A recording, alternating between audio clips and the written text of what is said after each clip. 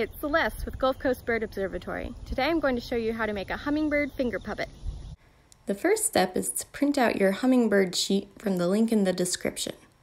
Then you can color it. Remember, this is your fictional hummingbird, so it can be any color that you want.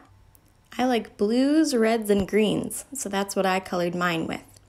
You can also make your hummingbird look like a real hummingbird. If you wanted to make a ruby-throated hummingbird, you could make it green, red, and white. Remember to color the finger band and the wings as well. All done and looking good. Now it's time to cut out each piece. If you're too young to use scissors, you can get an adult to help you. When that's done, it's time to fold along the dotted lines. There's 1 on the hummingbird itself and 3 on the wings. Don't forget to fold the tail as well. Next, we can tape or glue the sides of the beak together.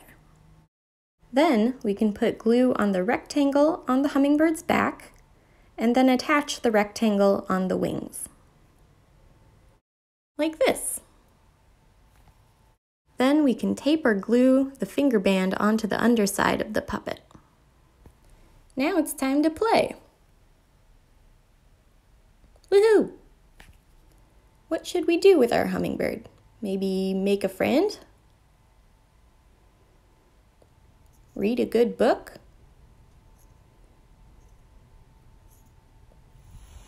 Play outside? Have a snack? Have another snack? Have another snack? Whatever you want. Whatever you do with your puppet, we hope you have fun. Bye!